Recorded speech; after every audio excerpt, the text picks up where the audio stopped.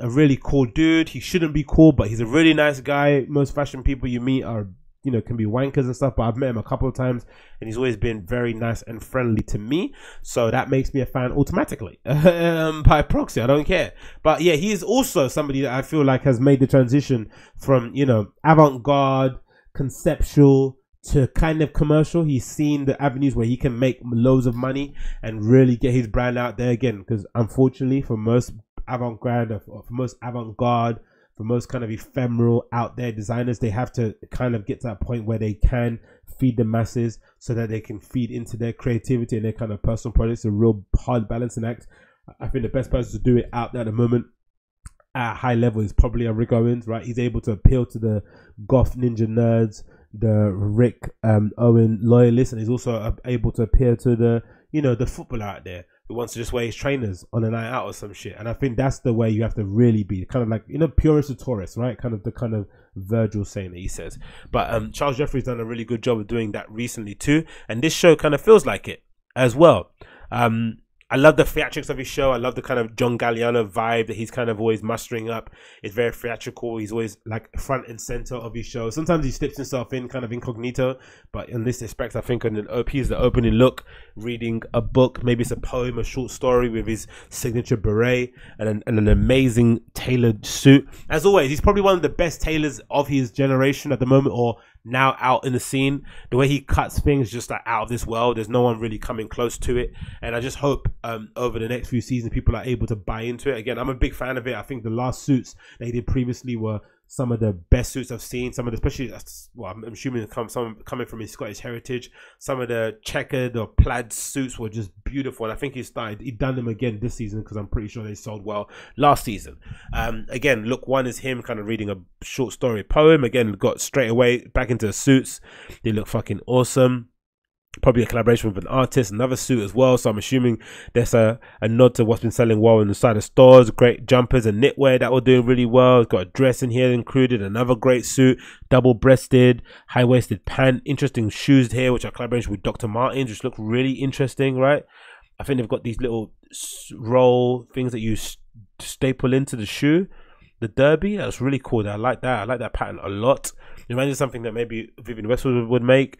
Again, I like that print on the jumper. It looks really nice. Again, got the signature sort of beret, but kind of a bit enlarged, it looks like, on the top there. Right? Extended beret. I like the look of that with some panels and buttons on it. Those trousers look pretty cool. The makeup is insane as per usual. Maybe this is a nod to David Bowie, I'm not too sure. Again, a nice red hat in look number 11. Oof, look number 12 looks exceptional. Crazy clown. Again, this is okay, so I'm assuming this is a collaboration with Dr. Martens coming out very soon.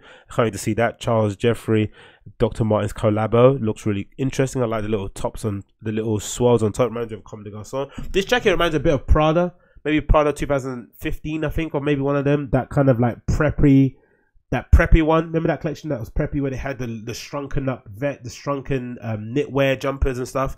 There was a jacket that looked similar to this in Prada, and I think Miuccia Prada does that jacket quite often. I'm not sure what it's called. It's like a big trench, massive boxy shape with usually like a colored collar, like bright fusions and stuff and different prints, and sometimes it's got like a different sort of applique or material on the cuffs on the inside, but I'm pretty sure Prada did something similar. But I like that. I like the socks also. I'd wear the hell out the socks with my Rick Owens shorts. Yeah, the socks or tights look fucking cool.